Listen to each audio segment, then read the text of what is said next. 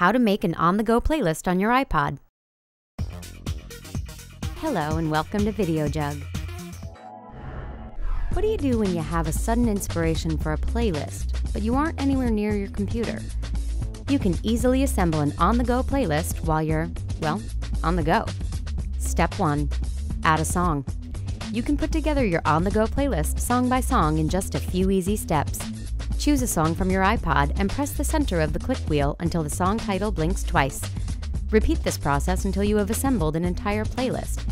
If you want to add an entire album to the playlist, find the album and press the center of the click wheel until the album flashes. Step 2.